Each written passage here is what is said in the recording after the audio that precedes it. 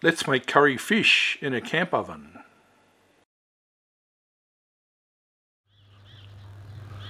One of the easiest meals to cook when camping and caravanning is doing a tray bake. You can do your tray bake in your oven in your caravan, if you're lucky enough to have one like we are, or you can do it in a camp oven or a Dutch oven. So today we're going to do a fish tray bake, and we're going to do it in our spun steel camp oven. See you soon.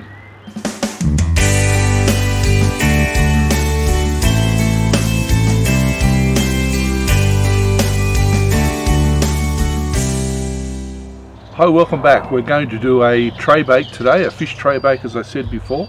There's a couple of different ways you can do it. As I was saying, you can do it in your oven in your caravan, and to do that you can use something like this, which is a Falconware enamel baking tray, but it won't fit in my my camp oven. If you had an oval shaped camp oven it might fit, but it won't fit in my round camp oven. But that's alright, I've got something else that's going to work.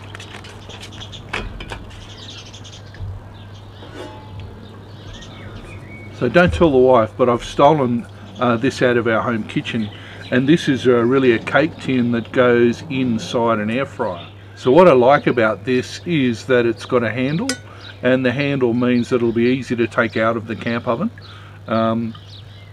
And being round, it'll fit in the bottom of my camp oven on top of the trivet, and it'll fit very well. So at the moment we've got the heat beads lit. They're in the heat bead chimney there, warming down, and we'll get those out shortly, but there's a little bit of prep work still to do.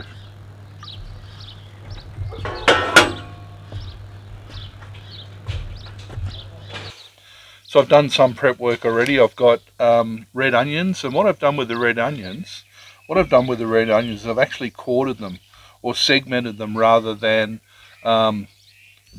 slice them. I think that'll work very well. I've got some yellow capsicum. We call them capsicum in Australia. You might call them bell peppers, but they're the same thing.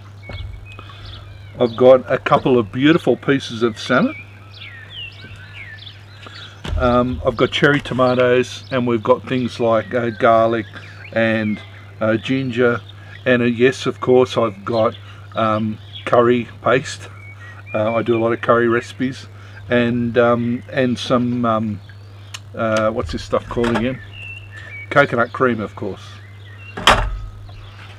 One of the reasons I like using salmon like this is it's we buy it frozen, but it comes already packed in these little packs, and it just means that it's really easy to fit into your freezer, in the caravan, or in your car fridge freezer as well. So I would keep it frozen on the way to the campsite, and then probably the day before I'd pull it out, put it on a little plate, put it in your fridge to thaw out, and then obviously it needs to be thawed out in room temperature before we use it.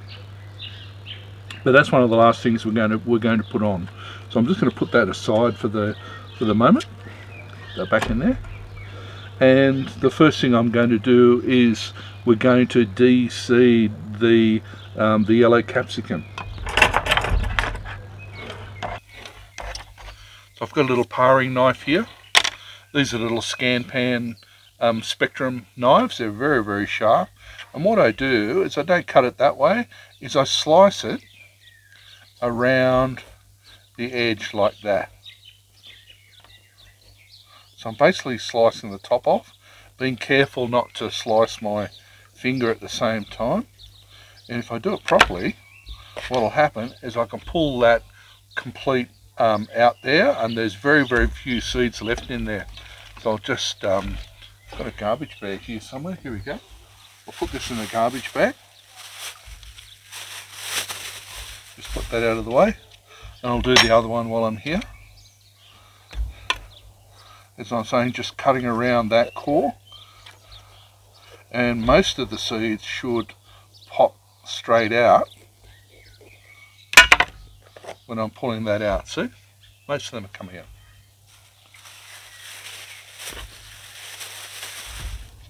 There's a few little ones in there, but not a hell of a lot.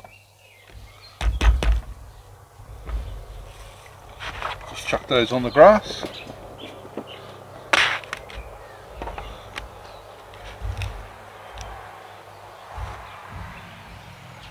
There's Tilly's down here. Tilly's down here supervising. Good on you, Tilly. We're just going to cut this into 2 centimetre chunks. And cut out this white bit in the middle. You see there's a couple of seeds left there, but not a hell of a lot. Put those back in the garbage bag. They'll go into the compost.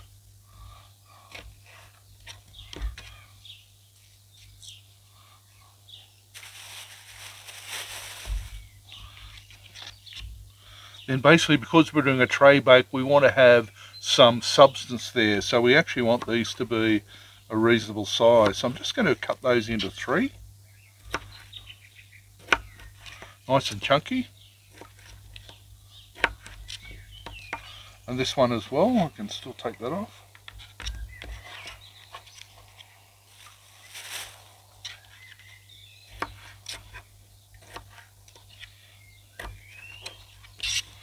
So there's some really good chunks there, which will really give that that curry a little bit of that tray bake some substance.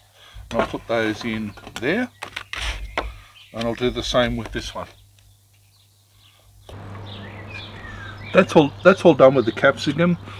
They're so fresh. They're so juicy. They're so crunchy. I love them. They're great.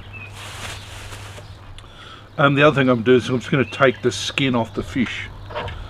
You certainly want the skin on the fish if you're barbecuing or frying the fish. There's nothing nicer than crispy skin, but when you're doing a tray bake like this, the skin's not going to crisp up at all. It's just going to be soggy. So I think we should get rid of it. And the best way to do that, according to YouTube's your friend of course, is to hold this way.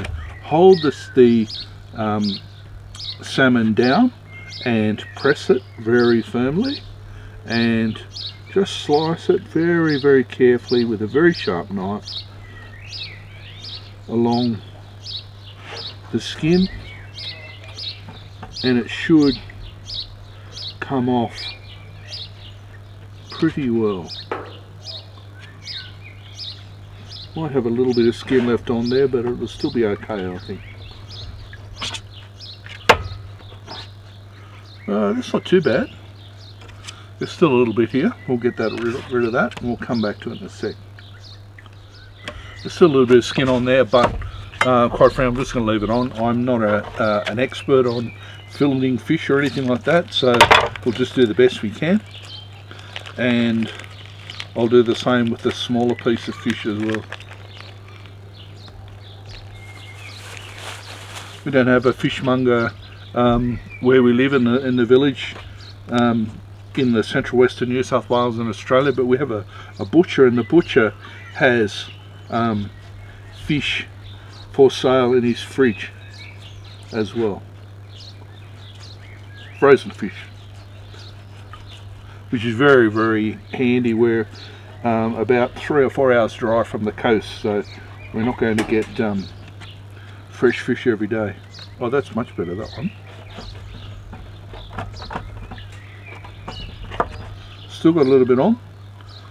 Let's see if I can get that off. No, I'm just going to mash it up if I do. Right, I'll leave that for the time being. Come back and we'll start on the camp oven, getting that all heated up and start to cook. Won't be long.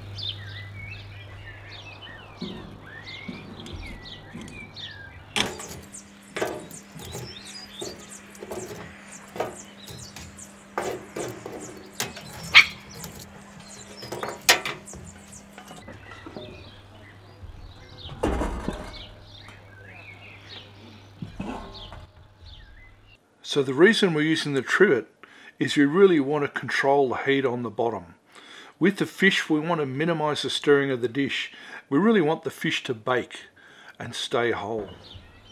My apologies for the road noise in the background. Unfortunately, we're filming in our backyard. We couldn't get out to a campsite at that stage, and but I do like the birds chirping in the background. And Tilly's obviously having a great time running around as well. Tilly's now 12 months of age.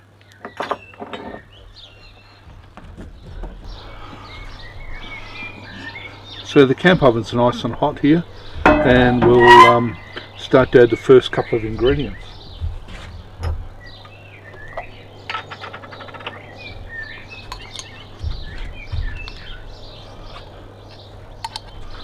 First thing is ginger, and we'll put about half a teaspoon of that.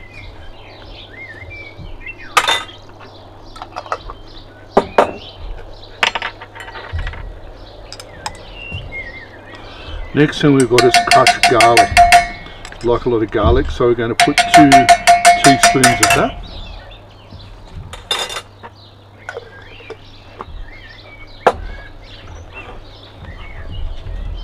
And the next is that chopped red onion.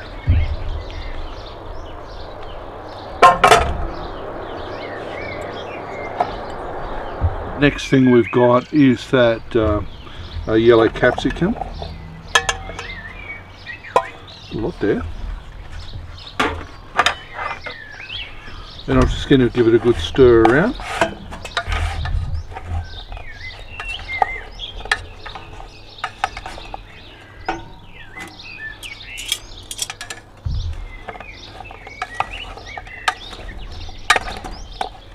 Just mix all those flavours together.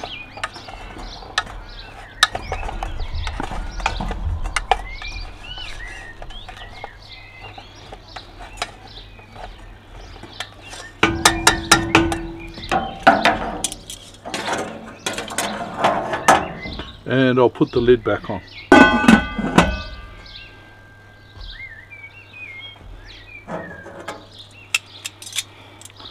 Put some coals on the top. The general rule of thumb with cooking with camp ovens has twice the amount of heat on the top of the oven as you have underneath. So twice as many heat beads on the top.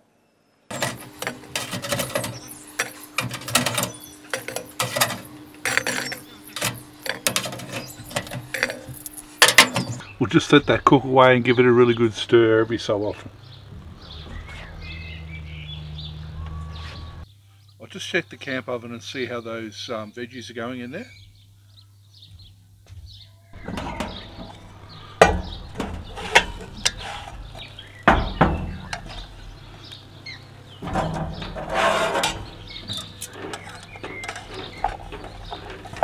Yeah, these are starting to soften nicely, which is good.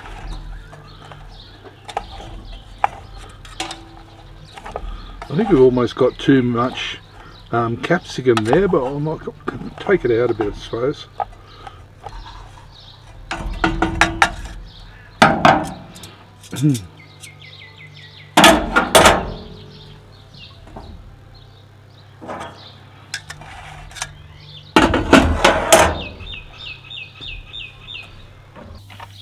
So I got this recipe from a supermarket magazine.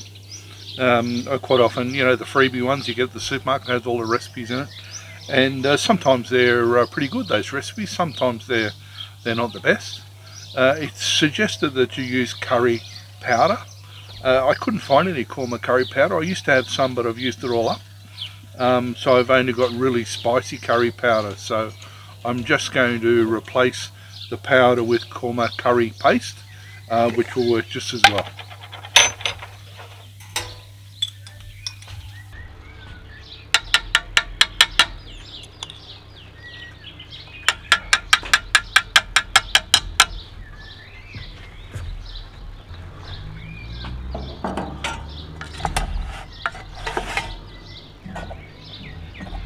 Oh, Jesus! Oh, that wasn't good.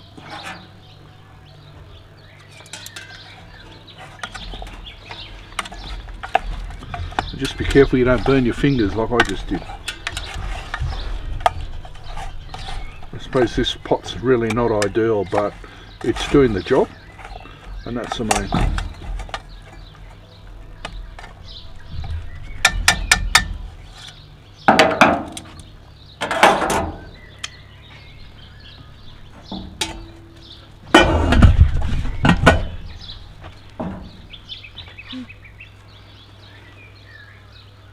I'll add the tomatoes in now, and I'll make sure I don't burn my finger this time.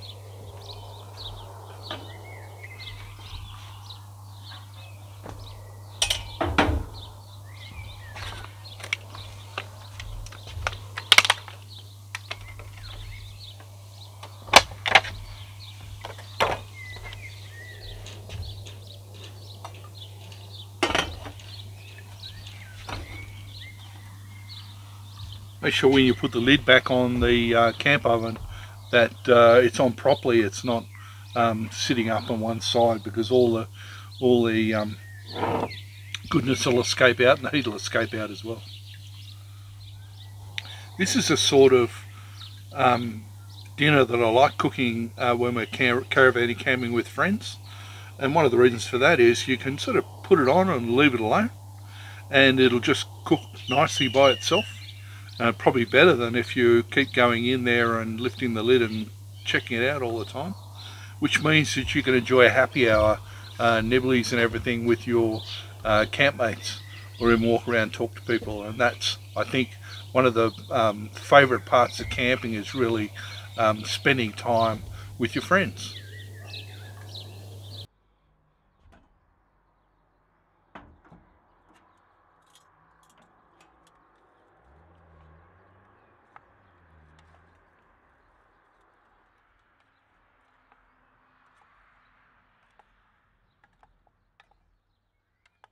I love the colours there of the yellow of the capsicum and the red of the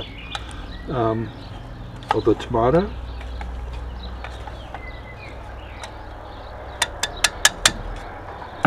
Very nice.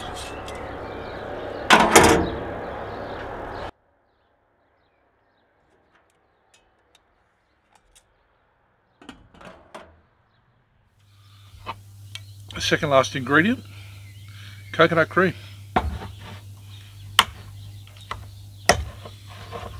Could use coconut milk, I suppose, but the reason I like using coconut cream is it's creamier, obviously.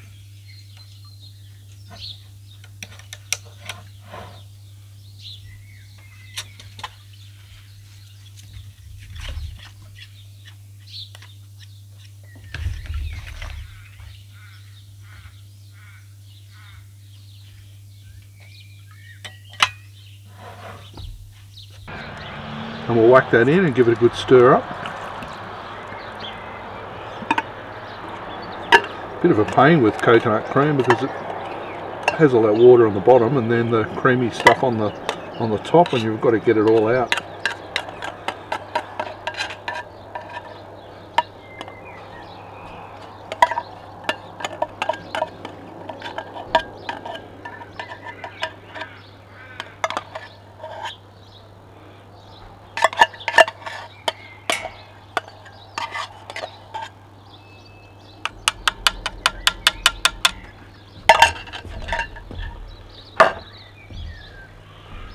Give it a bit of a swish around.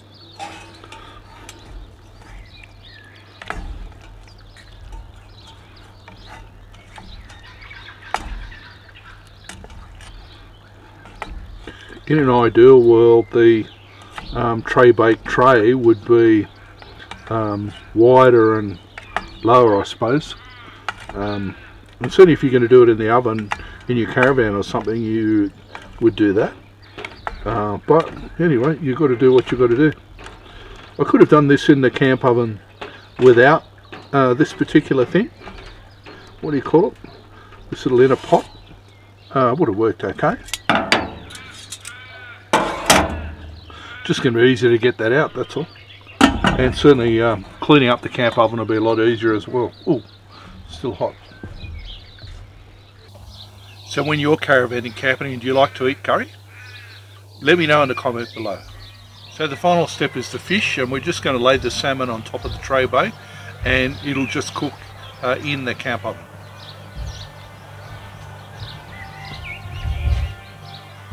So what will happen is the steam from the curry sauce combined with the heat on the top of the camp oven will help to cook the fish.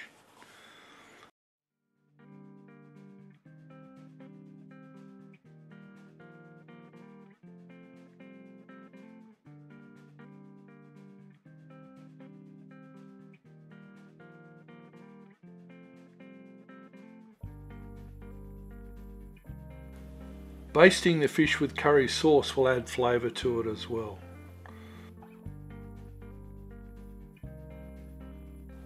I shot this video before my total knee replacement surgery, that's why I'm really hobbling around.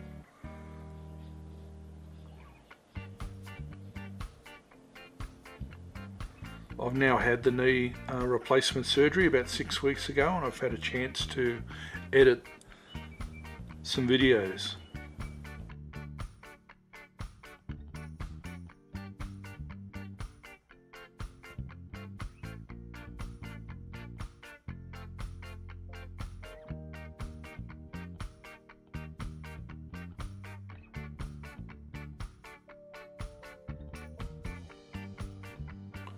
So the salmon cooked really nicely, and we served it up on a bed of brown rice.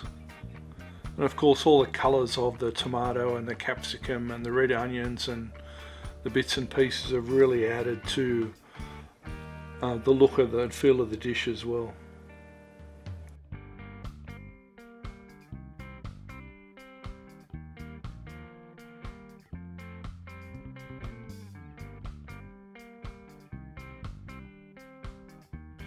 Well, I'm pretty happy with that.